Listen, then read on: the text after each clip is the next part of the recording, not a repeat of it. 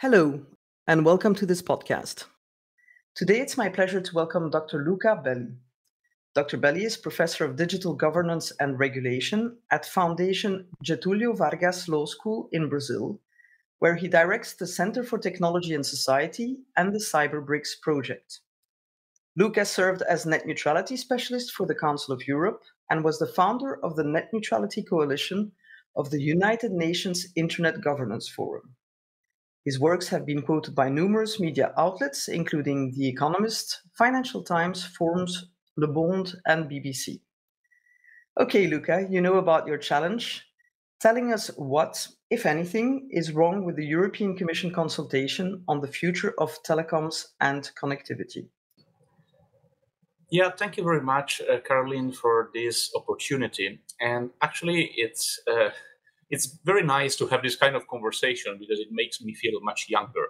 Because it's pretty much the same kind of conversation we had 10 years ago, exactly a decade ago, about net neutrality. And when at that time some telecom lobbyists, to be fair, not all telecom operators, only those that have relevant market power and have a particular interest in, let's say, redefining how the open internet model works, because there is, of course, a relevant market incentive in doing so, right?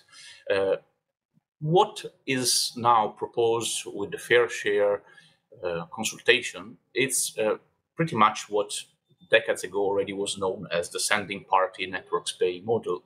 So basically a proposal to charge content providers for access to broadband subscribers. So it's actually a proposal to charge twice for the usage of broadband networks. So charge both the user and the content provider.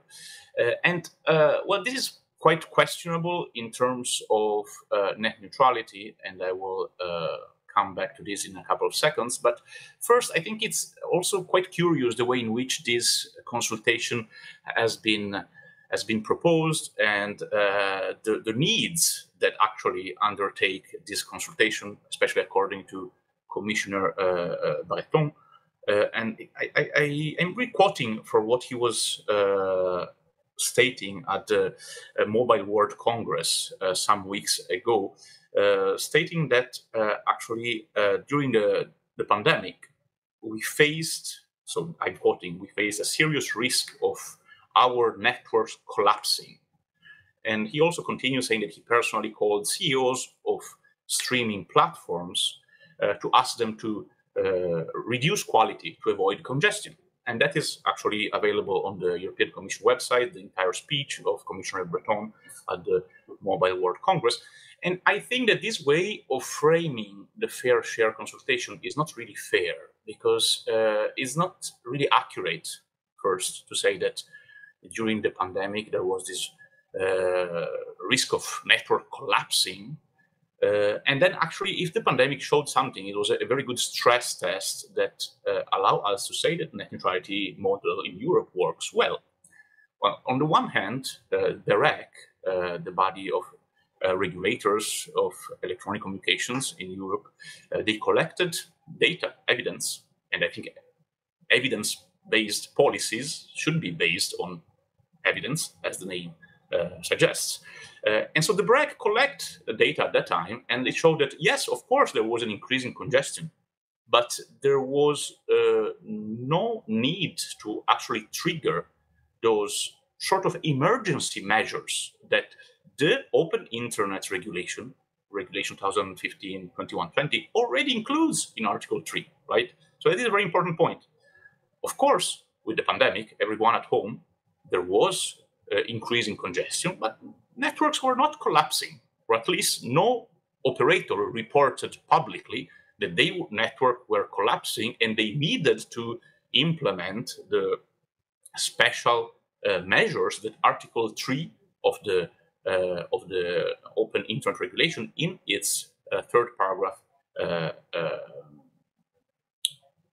indent C allows to prevent impending network congestion and mitigate the effects of exceptional or temporary network congestion, of course, provided that the measures are non-discriminatory, so that equal types of traffic are treated equally. So those special measures, they have not been implemented by the network operator that can do it legally. So if that extraordinary congestion that would lead to collapse was de facto happening, there was a measure to cope with it and was not used. So one may assume that there was no collapse impending, right? On the one hand.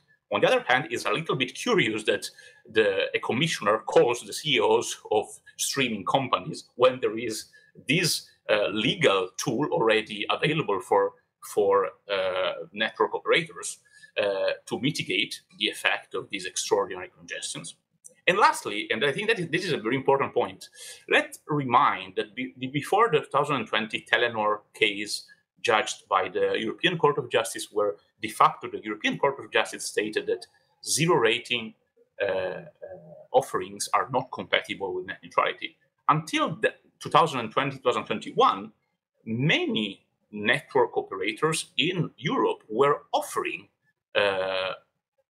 free and unlimited video to their customers as one of their offerings. So it's very curious to think that at the same time, operators may complain about collapsing network for congestion, but also offering unlimited video, which is supposedly the cause of the congestion. So the two cannot be true at the same time. It's not possible that there is collapsing networks and at the same time zero rating keep on going with people allowed to enjoy unlimited video, right? So I think this is a little bit curious that the consultation is presented like this. And while I totally sympathize with the underlying problem, tech giants need to be taxed differently, need to contribute more to public expenses.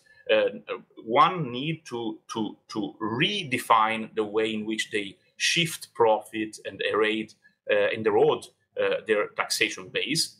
It's called profit shifting and base erosion for this reason. So that is the main problem. But the fair share is not a solution to this problem. It creates another problem that does not solve the first problem. So I think a more rational and well-informed debate would be in the benefit of everyone, all stakeholders, especially European consumers. Thank you, Luca. I tried not to smile when you said rational debate and Brussels in the same sentence, but who knows? I take your points that indeed, although congestion might have been an issue, nothing collapsed in terms of infrastructure during the pandemic, and I like the expression "a stress test." That certainly is a good way of framing it. I also would like to thank you for highlighting the fact that the fair share is about net neutrality. It will affect net neutrality, and statements made by policymakers that fair share is separate from net neutrality might be over-optimistic, to say the least. And finally, I take your point that if a tax needs to happen, it should be the mainstream tax that happens with all companies that get profits out of a country, and that maybe more work should be done for big tech to contribute fairly, let's use the word, to the public interest in the countries they're active in. I think that's certainly a message that has been conveyed by many civil society operators and others, and let's hope that more work is done on that front. Thank you so much for your contribution, especially considering you're all the way from Brazil. And let's hope that the consultation comes out with a rational result. Thank you. Thank you very much.